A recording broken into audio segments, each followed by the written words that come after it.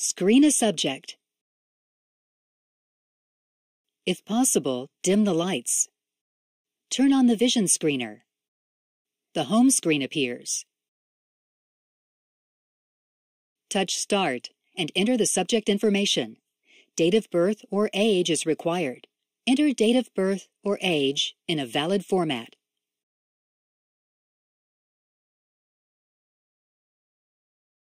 Prepare to screen the subject. Stand approximately 3 feet, 1 meter from the subject.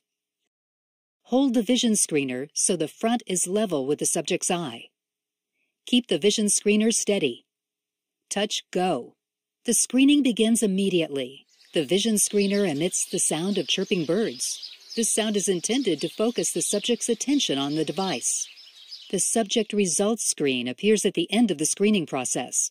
Completed exams are saved automatically when using this process.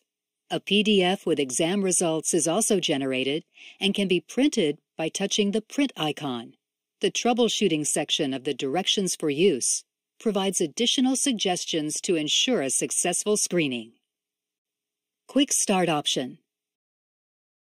Select age range of subject, and the screening begins immediately. The subject results screen appears at the end of the screening process. Select Home and choose if you want to save subject. If saving results, enter the subject information as covered earlier in this video.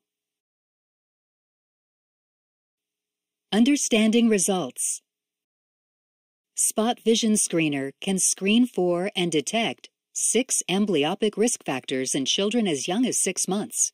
Vision risk factors include myopia, nearsightedness, hyperopia, farsightedness, astigmatism, blurred vision, anisometropia, unequal refractive power, strabismus, eye misalignment, anisocoria, unequal pupil size.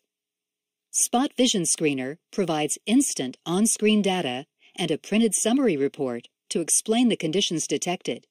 Pupillary distance, pupil size indicator, right eye, left eye, complete refraction, spherical equivalent, sphere, cylinder, axis,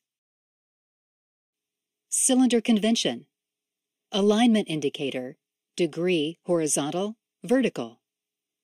Results that are out of range are indicated in red. Screening results. Screening complete with the indication of all measurements in range is consistent with screening results below the configurable threshold setting. Complete eye exam recommended with indication of potential vision disorders is consistent with screening results above the configurable threshold setting.